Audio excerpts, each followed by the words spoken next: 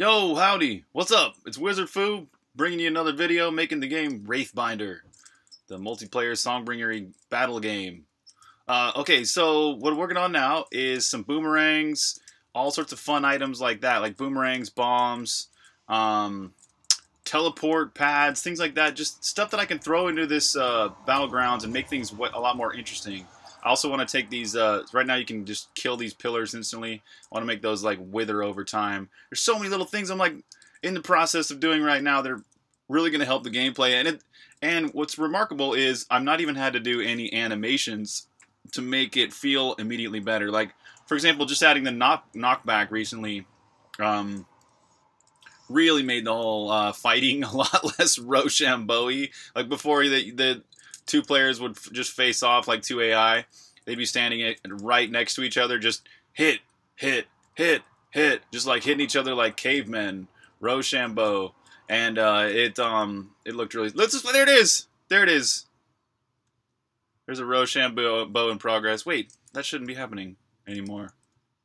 Why aren't you guys? What the heck was that? What? That was so weird. But anyways, the knockback was supposed to have cured that. I don't know what that was. But it does make a big difference having the knockback. So that's pretty easy, right? Let's look at some of that math for knocking back.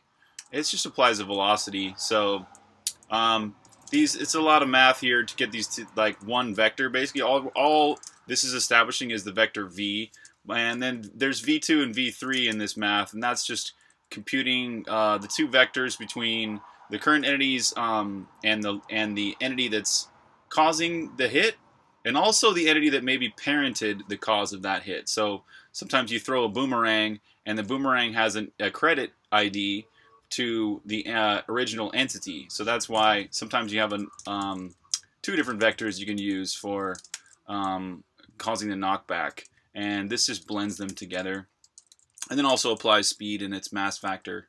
And then it does the knockback.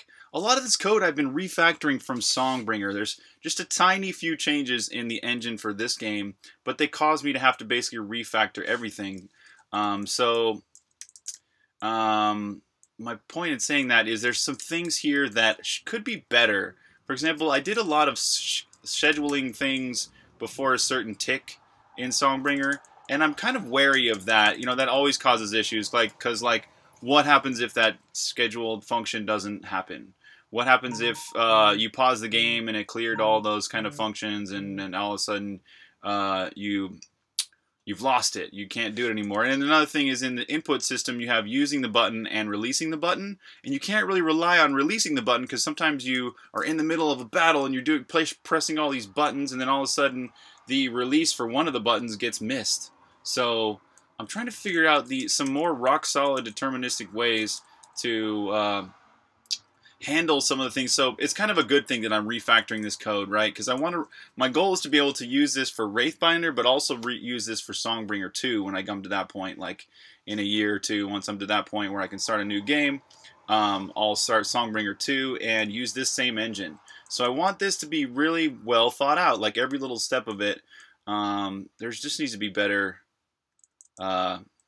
Make things easier to use the second time. So instead of having to try to figure things out, unravel things, and refactor things, I don't want to have to refactor anything for the next game. So that's why I'm trying to think of the best way to do it now. So that said, there you have it, another video. Thanks for watching. Catch you next time.